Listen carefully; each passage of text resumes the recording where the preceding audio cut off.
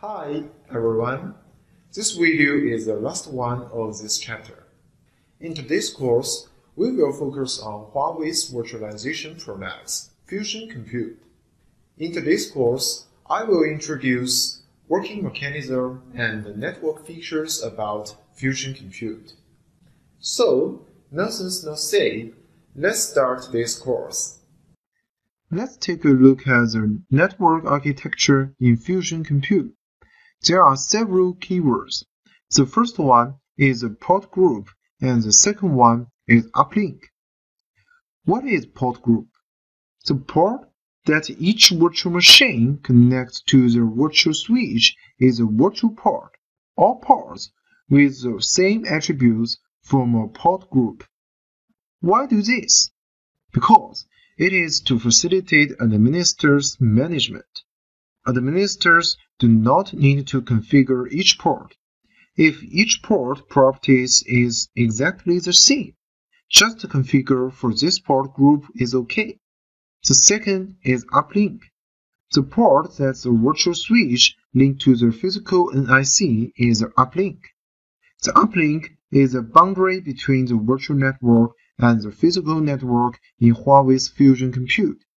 It goes up to the virtual network and goes down to the physical network. Each virtual switch has an uplink on the CNA host.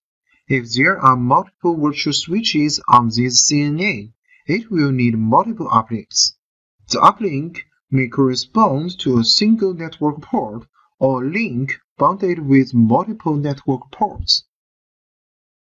With port groups, with the uplink, virtual machines can communicate with each other. How are the data transferred when virtual machines communicate? There are several situations.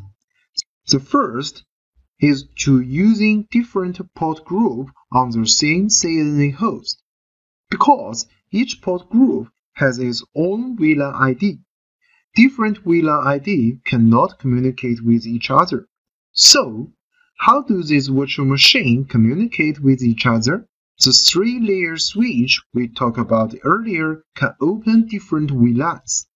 So, the virtual machines from different port groups, they must connect to the three-layer switch. And then, the data first go out to the layer 3 switch and then go back across the physical network. And the second case is the same host, the same port group. The virtual switch is equivalent to a layer 2 switch. Since all hosts are in the same VLAN, their interactions does not need to go to the physical network. Communication is done directly inside the virtual switch. And the third is in the same port group, different CNA hosts. Because they are different CNA hosts, they must cross physical network. This picture shows the traffic trend when the different virtual machines communicate with each other. This is very useful for troubleshooting in daily work. For example, if two virtual machines cannot access each other normally, what is the problem? Is the virtual machine's own IP address right? Is the port group right? Does it go out to the physical network? If it goes out to the physical network, is there a problem with the port of the physical machine? Is there an issue with the uplink? Is there a problem with the interface of the physical server? Therefore, the traffic trend is very important. Only to figure out the direction of the traffic, which components have the traffic go through, you can be handy when troubleshooting. The last part, the security group. The security group is a new feature in the latest version of Fusion Compute. The security group, as its name suggests, is used for security. There are a lot of rules in security group, which is used to match traffic. Each rule is equivalent to a warning line. Only after the packet matches these rules, it can be released. If it doesn't match, this packet will be banned. For example, I have two virtual machines here. First of all, we need to send a packet to the right virtual machine, and then it will match the rules one by one. After all rules match, the A packet can be sent to the right virtual machine.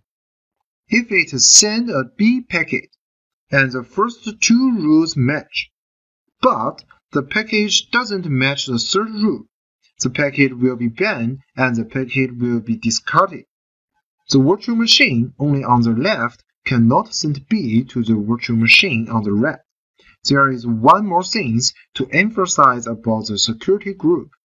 That is, if you get the package to match the rules, you will be released. Another rule is that if you send a package, you will be rejected if the package matches the rules. This is also a rule. Now, let's see two quizzes for review. The first one is, which of the following fall into the category of north-south traffic? The second is, one VM can have multiple virtual NICs, connecting it to multiple virtual switches. Okay, everyone, as a tradition, we have to make a summary at last. In this chapter, we mainly cover the basic knowledge about physical and virtual network used in virtualized environment. But there are many new words, and I introduced the difference between these new words. I mentioned before, these are very important because they will have different effects in different applications. So, you have completely understand all the content of this chapter. If you want to know more detail, you can find them on the 3 websites. They are Huawei e-learning, Huawei support, and HCIA cloud computing. Okay, everyone. Up to now, you have finished the first 3 chapters of cloud computing, and you have made a great start of learning cloud computing. Never give up and go on. See you. Bye.